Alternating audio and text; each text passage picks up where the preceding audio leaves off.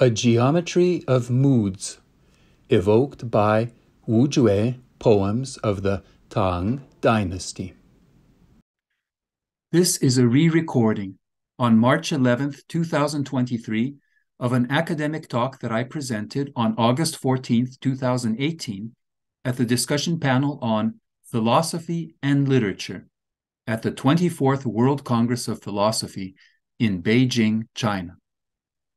I thank the Lithuanian Science Council, which awarded me a travel grant that enabled my participation, and the European Union, which provided the funding, and also my parents, Edmundus and Ruta, who provided additional support. I am Andrius Kulikauskas, host of Math for Wisdom. At the end of this video, I add some remarks on how the 6 geometric transformations I describe are Möbius transformations. This becomes apparent if I rethink the reflection transformation across a line as the more sophisticated and yet more natural inversion transformation across the boundary of a circle. All Möbius transformations can be generated from inversions. The wonderful conclusion is that the mind understands the boundary between the self and the world as a circle on a sphere. And that leads to new ideas for a question that I am currently investigating. What is geometry? Subjectively, we experience moods in seemingly thousands of different shades. Currently, we have no model for describing their variety. I sketch a research program of our personal moods to identify, reproduce, contrast, transform, interpret, and appreciate them, so that we might understand and share them, just as we do any language. Evoking basic feelings. A first step is to model our most basic emotional responses. I started with 6 responses which are essentially those which psychologists Paul Ekman and Harriet Oster found can be observed in the faces of young infants, namely happiness, sadness, excitement, surprise, fright, and disgust. What is the simplest way that I might evoke these responses within myself? I once read that we are struck by existential sadness when our deeply held assumptions turn out to be wrong. So I imagined myself as a child playing with alphabet blocks. I would pick up a block, guess what letter was on the other side, and see if I was right. Suppose I don't know the block very well. If I guess wrong, then I am surprised. But if I guess right, then I am excited. However, if I know the block with absolute certainty, if I can't imagine I could be wrong, if myself and my world depend on that, and yet indeed I am wrong, then I feel devastated. But if I am right, I feel content and assured. And so by such introspection, it is clear that our cognition grounds our emotion. A crucial distinction is between that knowledge which we personally identify with, by which we define ourselves, and that knowledge which is more distant, exploratory, theoretical. Furthermore, when I experience what I can't in any way expect because it is too sudden, too strange, or too undesirable, then if it comes from beyond, I am frightened, and if it comes from within, I feel disgusted. The structure of this model gives subjective meaning to the facial expressions we observe. It also makes sense of 2 emotional responses which we can introspect but which we do not and cannot observe, namely peace and suspense. We feel suspense after we have made an expectation and before we know whether it has been met. And we feel peace when we make no expectations. These are responses of not knowing, whereas the other 6 are for knowing. We see from this model that seeking peace, which has us be sensitive to all emotions, and seeking happiness, by avoiding sadness, are two very different approaches to living. We can thus evoke distinct, basic, pure, vivid emotional responses by manipulating abstract expectations. It is remarkable that psychologists have not appreciated the significance of our imagination's ability to evoke feelings. They focus on physiology and conclude that there are no basic emotions, indeed, no reproducible emotions, because they lack any consistent expression. It is as if they were linguists for whom shouting and whispering were different activities, and who never understood that they may convey the same name.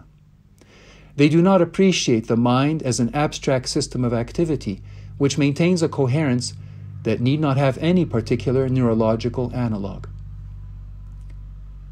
Proceeding similarly, we can show how to evoke other feelings, including anxiety, anger, and hate, relief and depression, beauty, intimacy and love, humility and resignation, guilt and shame, self-assurance and pride, empathy and humor, pleasure and pain. Negative moral tones arise when we expect that which we do not wish. For example, if I expected to find my bicycle where I left it, then I will be surprised if I don't.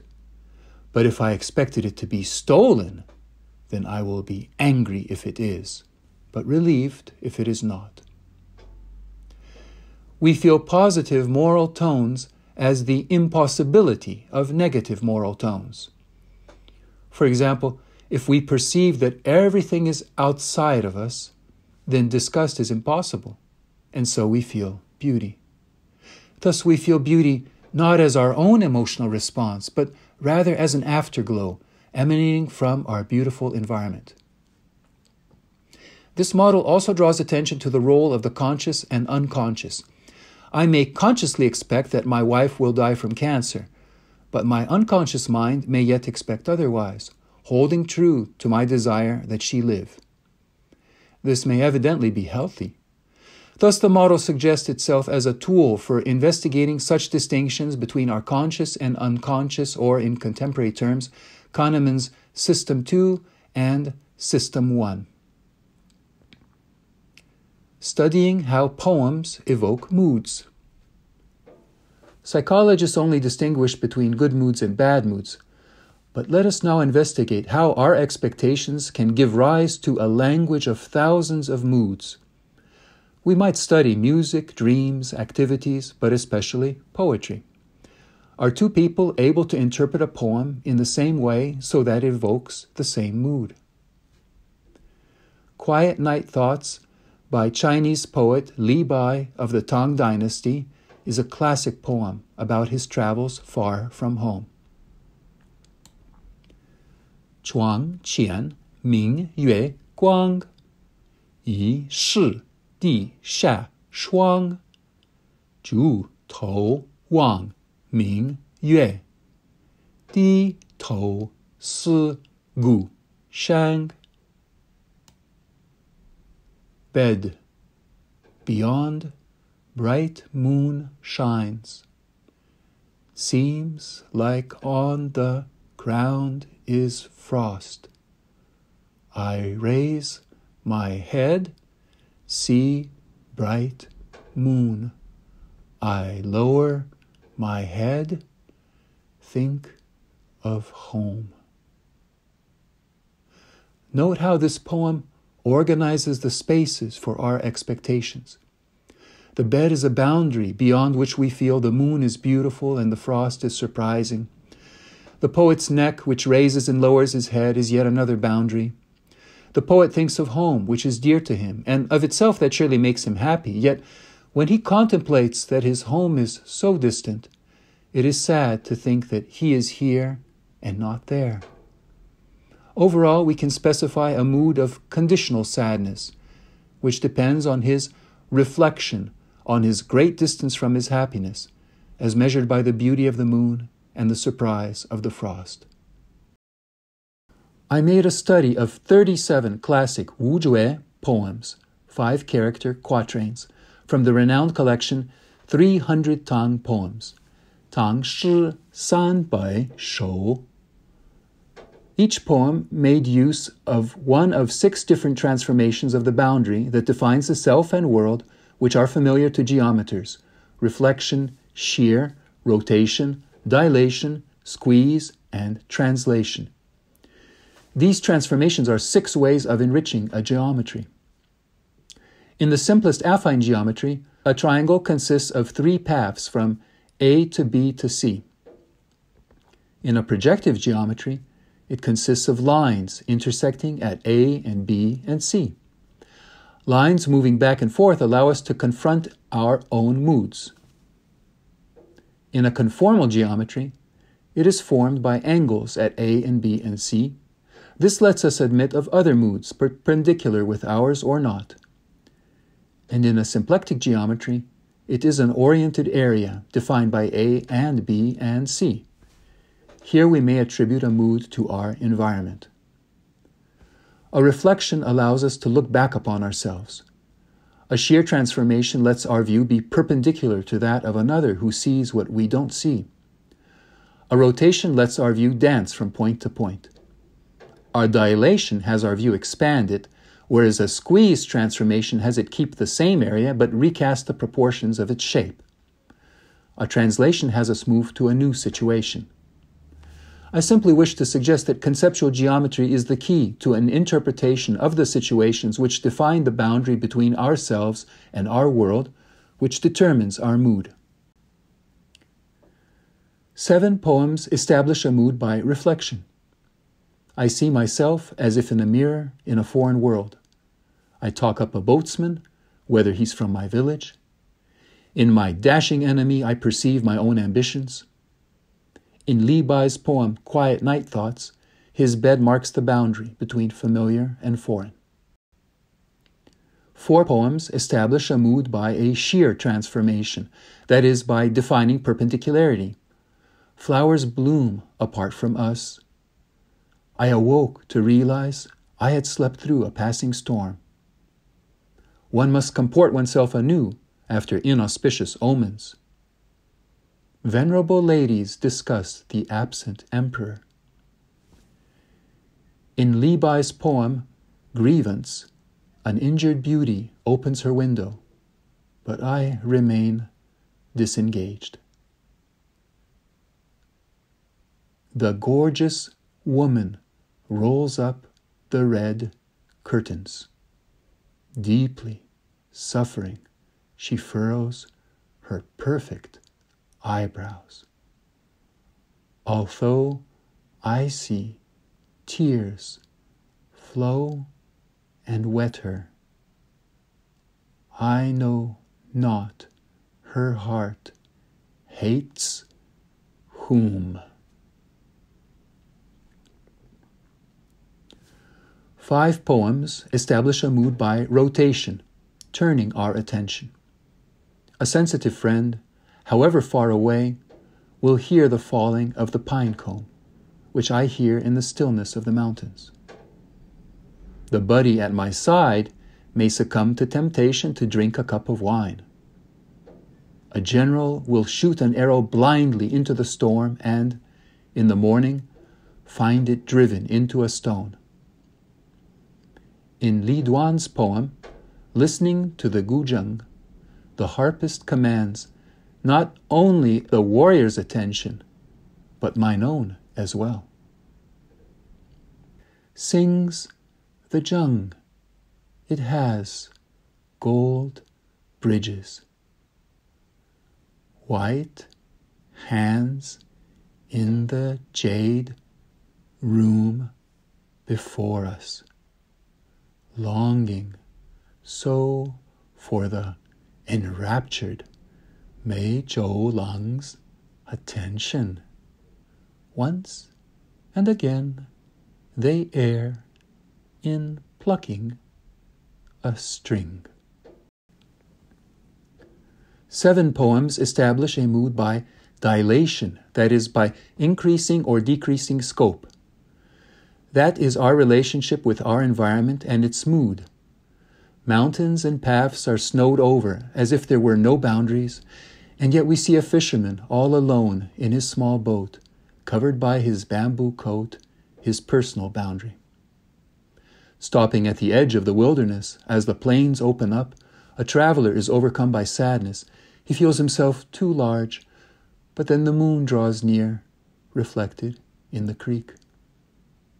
This is an example of how one transformation may be extended by another, even in a short poem. Wang Zhihuan's poem, Climbing Up Crane Tower, widens endlessness as you imagine climbing one more flight of stairs. The light of day beyond the ridge descends. The yellow river into the ocean flows. Who desires to stun with 1,000 miles the eyes? Go on, climb up one more story of the tower. 9 poems establish a mood by a squeeze transformation, whereby an area remains constant but its proportions change. Similarly, a poem may relate a general's silk flag with 1,000 shouts from the tents. Li Yi's poem, Jiangnan River Song, considers, is a wife better off with an inattentive merchant or a commoner who is regular as the tides? I married this Chu Tang merchant. Morning after morning, he neglects his conjugal duties. Had I considered the tides are so regular, I would have married a playful, tidal boy.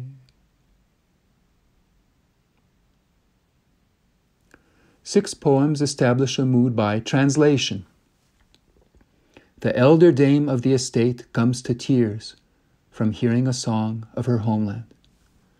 Li Pin feels a growing fear as he gets closer to home that he will feel a stranger there in his poem, Crossing the Han River. Mountains, beyond them, any news, any letters? I have none. Drags on the winter, likewise comes up spring. Approaching my village, feeling increasingly frightful. I no longer dare to inquire of where one comes. All 37 poems nicely distributed themselves according to these 6 geometrical transformations. This suggests that spatial relations are the key to the mood which a poem establishes. And the purpose of that mood and of the poem, I believe, is to foster our growth, to empathize with others, to know ourselves, and to develop commonality. Classic poems let us believe that they can indeed evoke in us specific, comparable, well-defined moods. Working further, we may truly externalize this internal language of moods. Thank you to Sylvain Poirier for his online notes about geometry, from which I made use of the 6 transformations he described.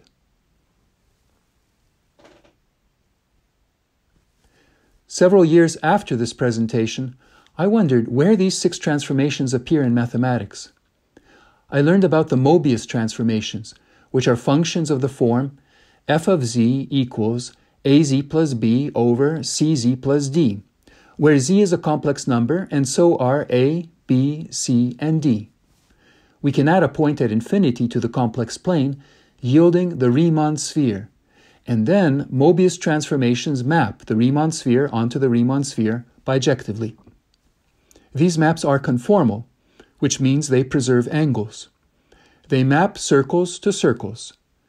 This suggests that we think of the boundary between the self and the world as the boundary that separates a circle from what is beyond. The Möbius transformations include all 6 transformations, but I was missing the most important one, which is inversion. The function f of z equals b over z swaps the inside of a circle with the region beyond it.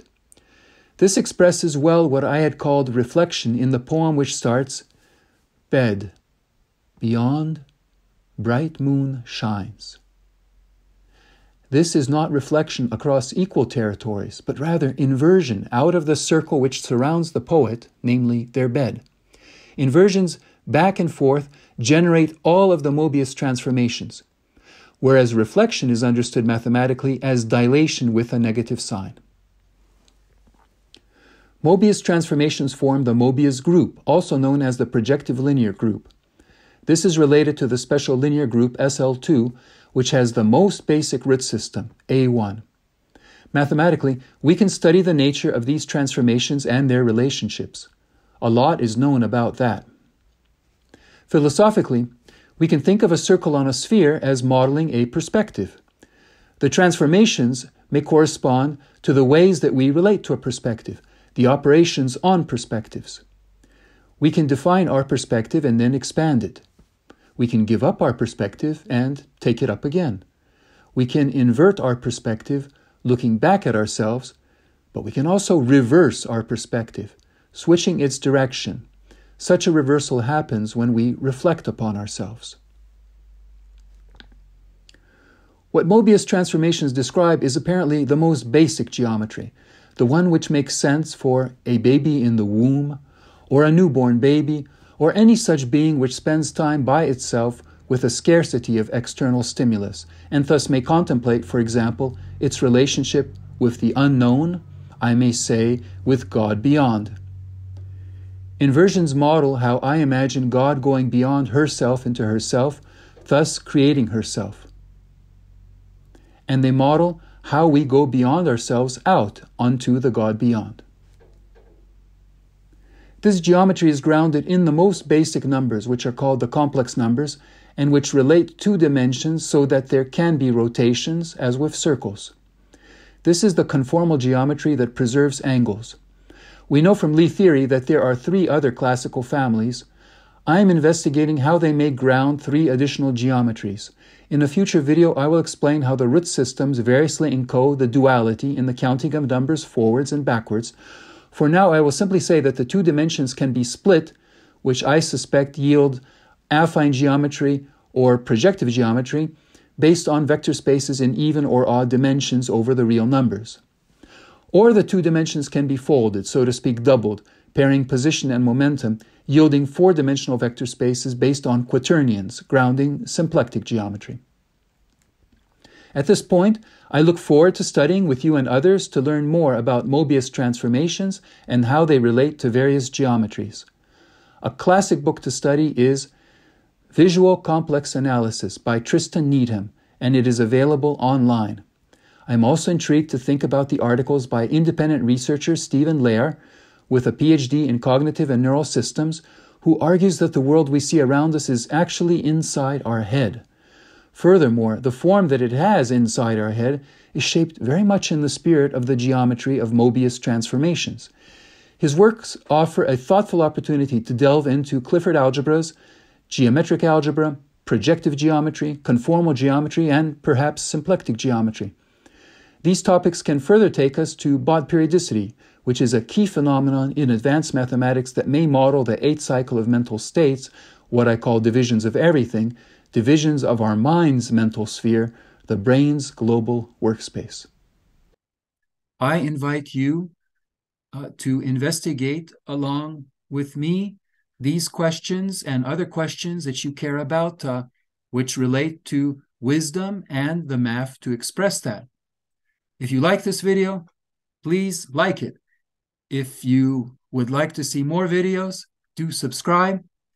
And if you're a supportive person, then definitely please support me through Patreon. Engage me at mathforwisdom.com. Peace and love, the moods I share with you.